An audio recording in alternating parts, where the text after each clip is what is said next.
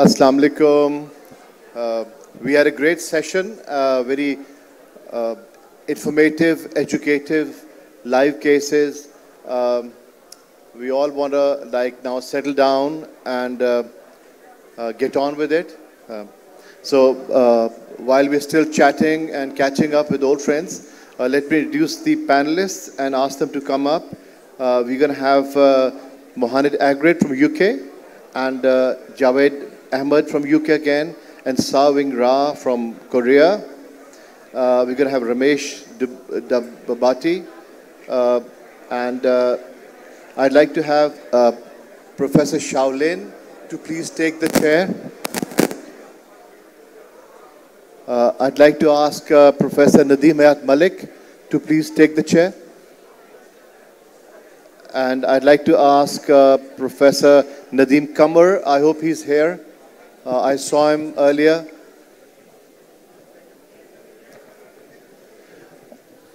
I'd like to ask Professor Tahir Saghir to please come up. Professor Tahir Saghir. Professor Tahir Saghir, can I ask you to come up, please? And Professor Tahir Ali Shah. That's great. And Colonel Mujibul Haq, please, if you could take the chair. And Professor Tariq Shafi. He's already had a long session, but I'm sure he'd like to join again. And Muhammad Nadir Khan, I saw him here.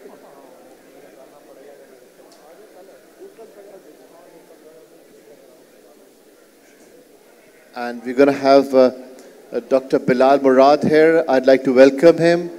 Assalamu alaikum and good morning to you, Dr. Bilal. How are you? Can you hear us? It's great to have all these wonderful people. I can see Mohamed Agrid there. It's nice to see you, Mohamed. Good morning. Nice to see you. And for the first few lectures, I think Bilal would like to introduce them. He'd like to introduce William Lambardi. And so Bilal, without further ado, let me just quieten some people back there. Can we quieten down at the end, please? Great. So Bilal, take it away from here and let's get on with it. Thank you. Thank you very much, everybody. Assalamu alaikum. It is absolutely wonderful to be here. I'm sorry I'm not there in person. Inshallah, next year. I couldn't possibly be more delighted today and more excited than to introduce my wonderful friend and my teacher, my mentor, Dr. William Lambardi. I think all of you know him. He doesn't really need any introduction, especially anybody in the CTO world. Dr. Lambardi is the professor of international cardiology at the University of Washington in Seattle. He has, in the world of CTO PCI, I don't think anybody has made more contributions along with him and his other colleagues. The techniques that he developed for CTO intervention and the development of the hybrid algorithm are essentially fundamental to what we all do today. I first had the opportunity of visiting him back in 2013 when I first got into CTO PCI, and that I will say that exposure truly changed my entire career direction. And just being in the lab with him and observing him and working is just a whole different level of experience. So, Bill, I can't be more grateful to you for being up at 11 o'clock in the night and talking to us in Pakistan. Hopefully someday we can get you down there in person as well. So please go ahead and the floor is yours. All right. Well, thank you all for having me. I really appreciate it. Sorry I'm not dressed up, but I'm about to go to bed after I get done with this. Well, thank you for that very gracious introduction. And I think what I would like to do to open this session, and as you think about either in the previous case and where you're going to go in the meeting, is basically trying to give you a frame set of how to improve. And I think it's very easy to come to these courses and watch other people do things, but how does that transition to your actual clinical practice? How are you actually getting better? People can watch what I do, doesn't mean anything if you can't go home and do it because I can't be there. So this talk that I hopefully can share here is a little bit about the mindset of learning. I want to share my screen, but I got to find my talk. That's not what I want to share. I want to share that. This Zoom is not working like my, oh, there we go. Cool. All right. Now, yeah. Well, we'll see if I can make this work. That's not what I want to share. Stop sharing. Gosh darn it.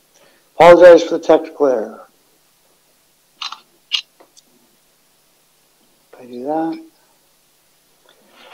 Okay. Well, we may not get to, let's see if I go to that. Can you see my screen? Do you see my slides just by chance? No, not yet. No. We can't see the screen.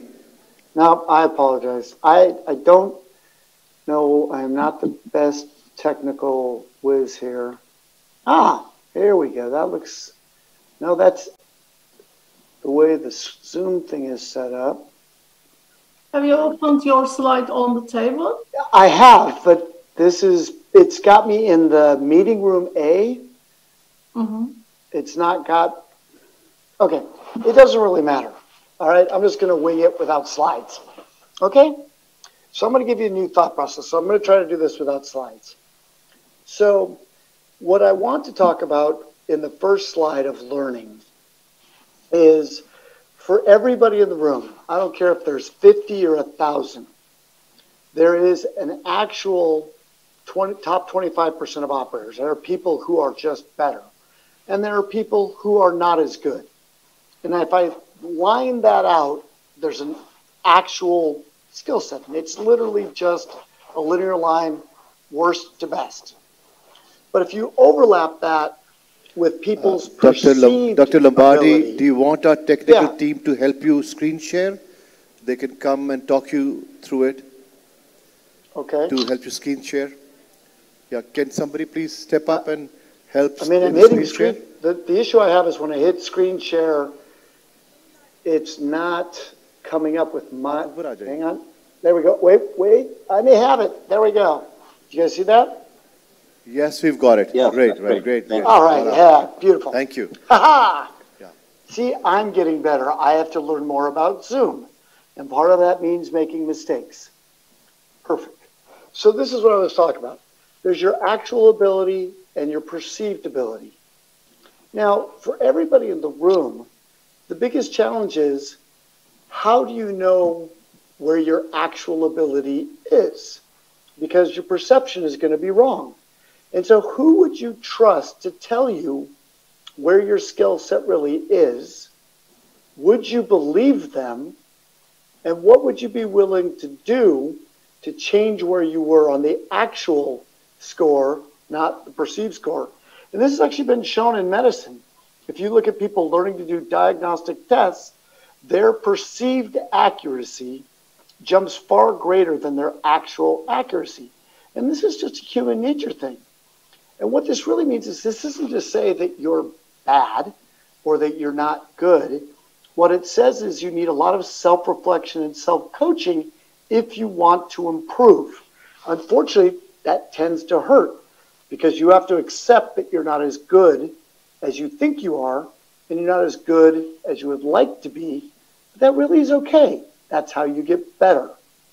And so people will often look at what I do in the cath lab and just be like, well, he's got special hands or special skill sets or special this.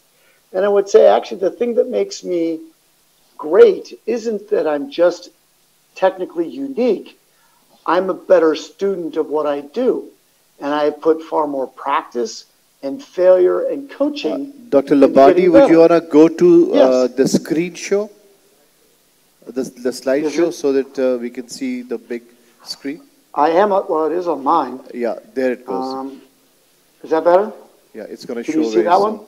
And if you go to slideshow and you go to this, I am in slideshow. That's Yes, the problem takes a I'm little while. having. No problem. It takes a little while. It'll Do you happen. see this slide? yeah, we can see a slide. Yes, Is you've this the one pressed that it. says It'll great show in a operators minute. and can you be more successful? This is the cartoon one that says how to acquire wisdom. Takes a little while. Okay. Sorry for the technical difficulties. All right. Okay, let's see. Can you see my lovely wife about to run the Boston Marathon?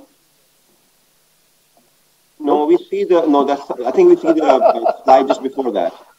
God. Right. Okay. This is frustrating. I apologize. How about this slide? Do you see this? Oh, that came out terrible. Yes. All right. This is a horrible slide. So the first column is JCTO score 0. The last column on the far right would be JCTO score 5. And what this shows is the big line here would be antegrade wire escalation, and the little line here is antegrade wire escalation. Now realize 85% of CTOs are JCTO 2 or greater. So if you really want to be able to do CTO PCI, antegrade wire escalation has no ability and no skill set and is no better. But if you want to be better, you're going to have to learn how to do different forms of reentry, both retrograde and antegrade. Let's move on.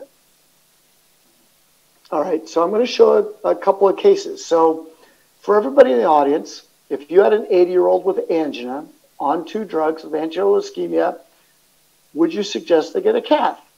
I would bet most people would say yes. In my situation, should they get revascularized? I would say absolutely. The next question is, well, should they get a cabbage or should they get a PCI? Now, everybody in the room is actually still begging, I need to see the angiogram. And you're going to need to see the angiogram because that will make you decide bypass surgery, PCI, or medical therapy. But it shouldn't be the angiogram. It should be why we did the cath. The angiogram is the technical piece, how to fix it. And you could, in theory, if you're good enough, you never need to look at an angiogram because you should be able to do PCI on every anatomy. But that requires practice to get better. So hopefully these films will show. Can you see this angiogram? Do we see an angiogram?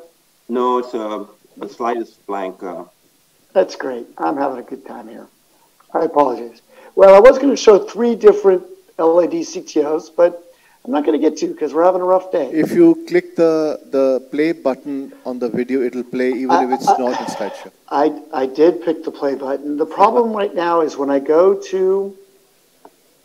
Okay, so do you see a slide of Aaron Grantham, myself looking terrible with a big fish on it? Yes, yes. All right, and if I click the next slide, do you see a new slide or do you see the same thing? Same thing. This is my problem. We are having a technical issue with Zoom, and it's frustrating me. How about now? So we still see the fish. We don't see anything different. Still seeing the fish. Yep, okay. I'm going to have to do this. Oh, now here it is. We are in the learning something new timeline. Okay. So what I want everybody to think about in learning is when you learn, the first thing you do is you make a mistake. The second thing is you should probably think about that mistake. Then you can learn from that mistake and understand that maybe you don't know as much as you thought.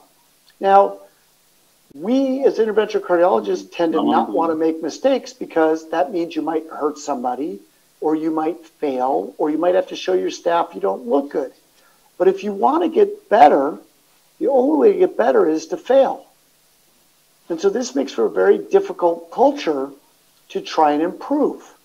And so what you have to do is, how do I learn things in a safe fashion? How do I get coaching to get better? And how do I do that in a safe fashion? Now I'm going to advance a slide, and my guess is it didn't advance. Or do you see a new slide? Don't see a new slide. Okay. I'm having a great time. And then it's back. Here it is. Maybe I'll just leave it not in presentation mode. All right. So judging yourself or judging your work. So this is the difference between a fixed and a growth mindset. Many of us in our profession go, I can do that. I am a genius. I try it. It doesn't work out.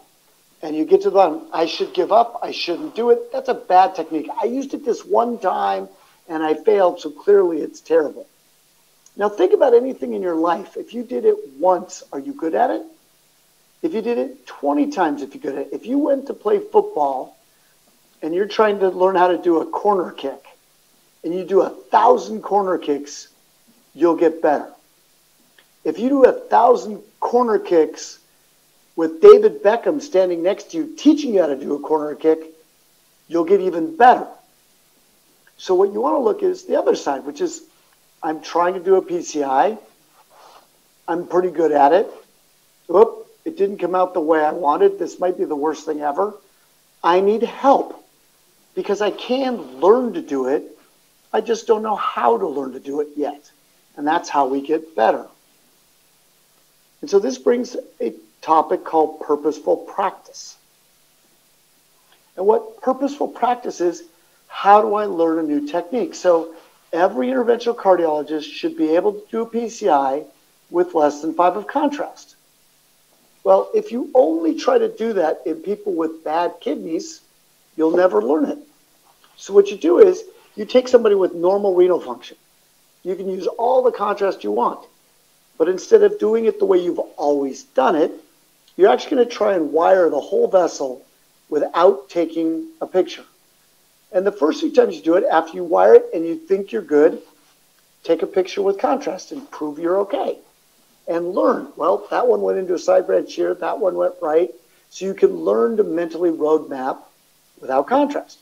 And then the same thing, you put the IVUS in, you can landmark, you can check your stent. But over time, in these people with normal kidneys, you can practice to where you can get down and do the whole procedure with no contrast. Then when it's actually time to do it, you'll practice and be ready. The same thing with doing a bifurcation. The jailed balloon technique is simply a technique of people who are scared. They're scared because they don't know how to rewire the side branch and they're afraid of losing the side branch.